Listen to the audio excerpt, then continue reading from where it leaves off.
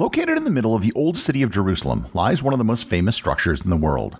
In addition to being a visible symbol of the city, it lies on a plot of land that is one of the most historical and contested pieces of property on the planet.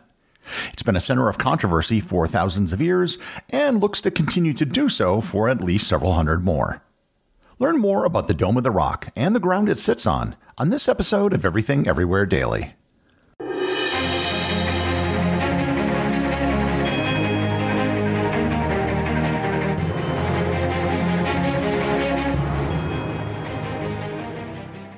This episode is sponsored by ButcherBox. Regular listeners to this show know that I'm a big fan of ButcherBox. They're a service that sends boxes of high-quality meat and seafood delivered directly to your door. ButcherBox procures only the highest quality grass-fed beef, heritage pork, free-range chickens, and wild-caught seafood. You select the box that you want, and then they ship it to you freshly frozen. I had some New York strip steaks from ButcherBox just the other night, and they were delicious. I put them in a new air fryer I just purchased. I put a meat thermometer in the steak, programmed it for medium rare, and it came out perfect. Right now, ButcherBox is running an offer for new members. New members will get a free flank steak in every box for the next 3 months. To start getting the best quality meats and a free flank steak for 3 months, sign up at butcherbox.com/daily. Once again, log on to butcherbox.com/daily to get free flank steak for 3 months. This episode is sponsored by the Expedition Unknown podcast. Many of you may know Josh Gates as the host of the Discovery Channel television show Expedition Unknown.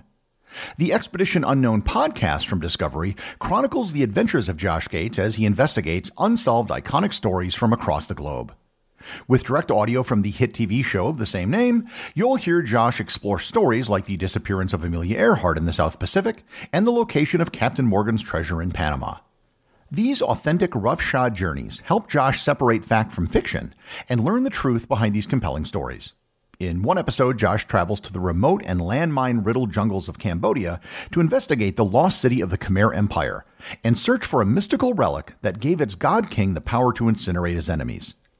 In another, Josh travels through Russia and Germany looking for stolen objects of great value pillaged by the Nazis during World War II. And in another, he goes to Peru to uncover the meaning behind the giant geoglyphs drawn into the earth hundreds of years ago. If you're a fan of this podcast, you will almost certainly love Josh's take on the subjects that he tackles around the globe. Listen to Expedition Unknown wherever you get your podcasts. Once again, that's Expedition Unknown.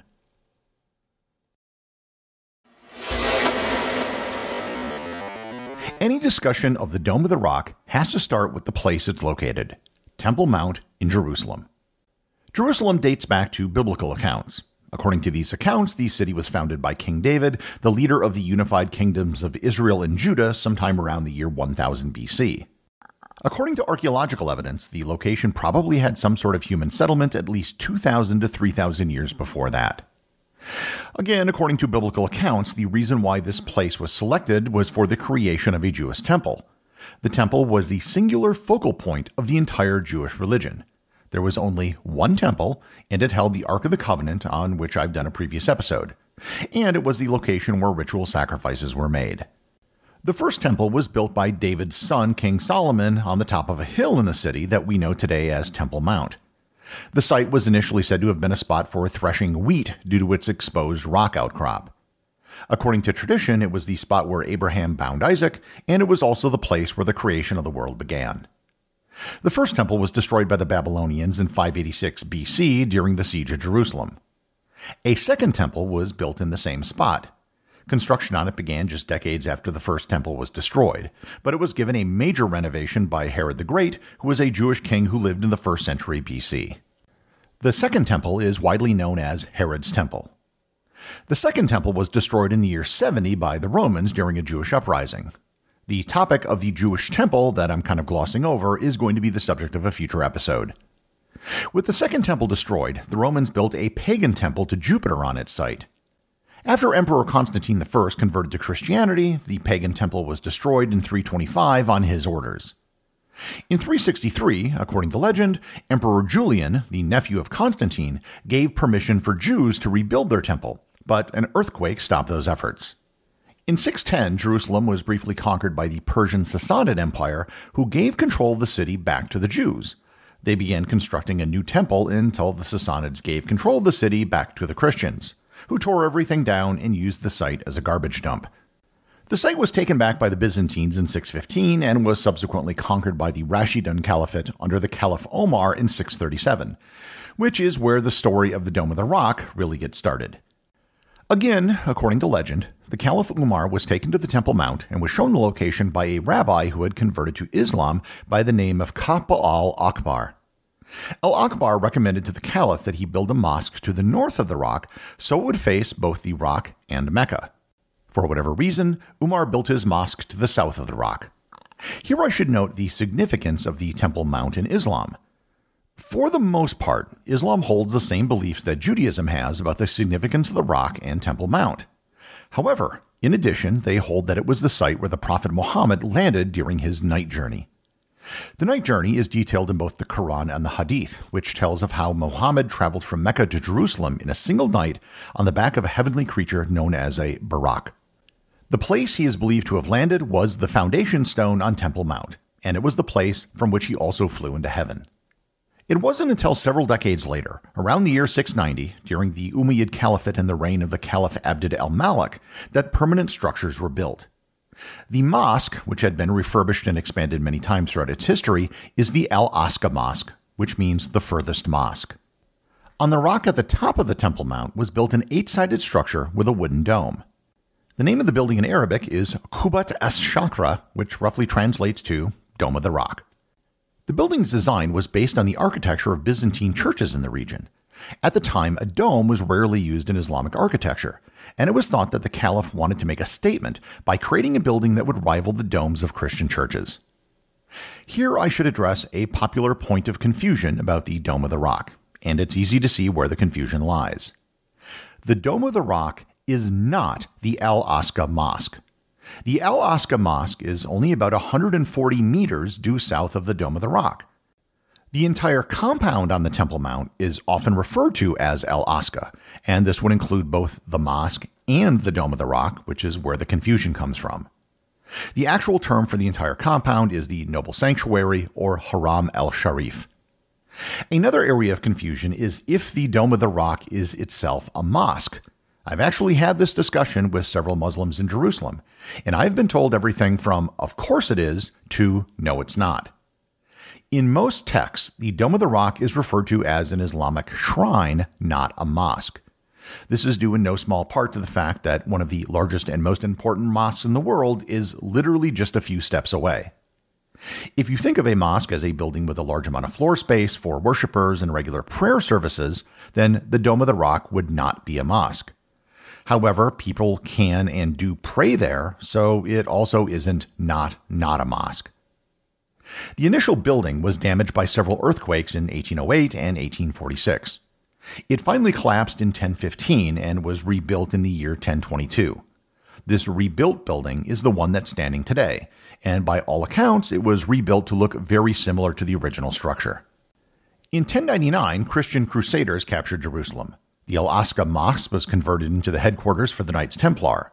The Dome of the Rock was given to the Augustinian religious order and converted into a church.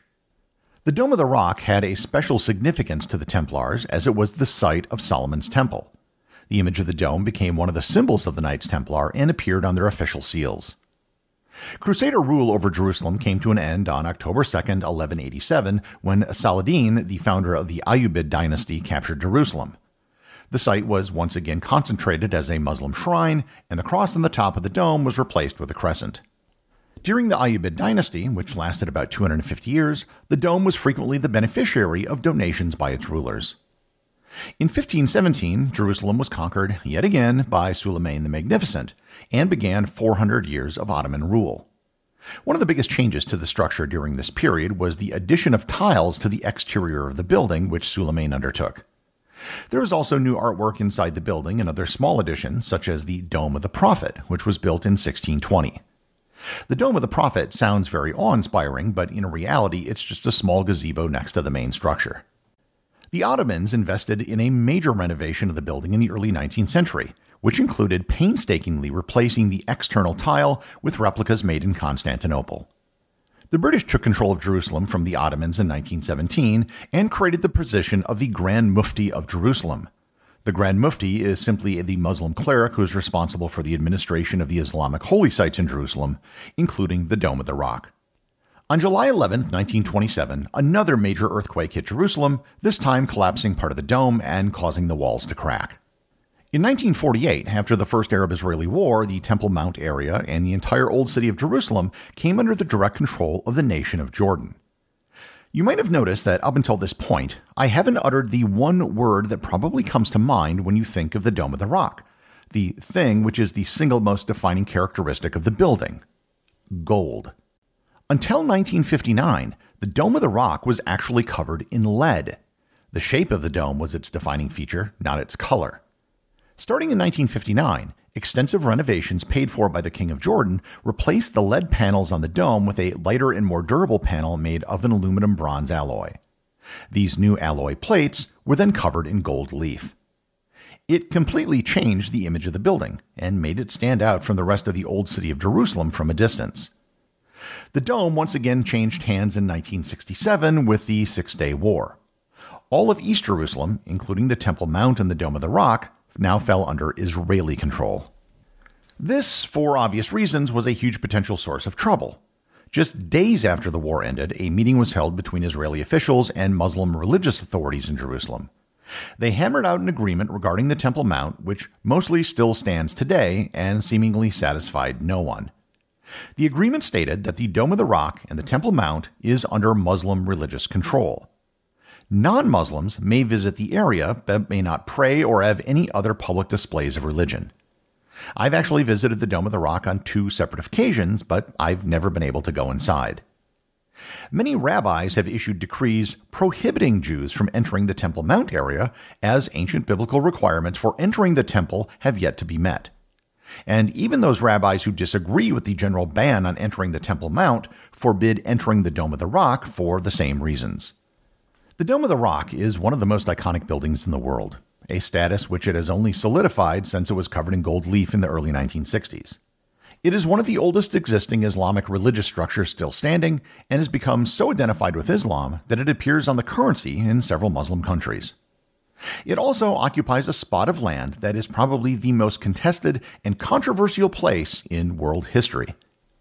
Given the political and religious forces at play, it's likely that the Dome of the Rock will remain the center of controversy and intrigue for centuries to come.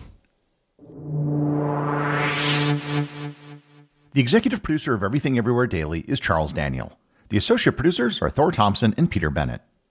Today's review comes from listener Anonymous Magnet Beast on Apple Podcasts in the United States. They write, "Quite good. As clean as history will allow, as Gary himself once put it. Pleasantly monotonous with dry humor throughout. I've learned so much my mother is sometimes discouraged whilst trying to teach me history because I know it all. I am 13. I'm about 14 episodes away from the Completionist Club. I would love to hear episodes about mythical creatures or constructed languages. Congratulations on a complete show page background on Apple Podcasts."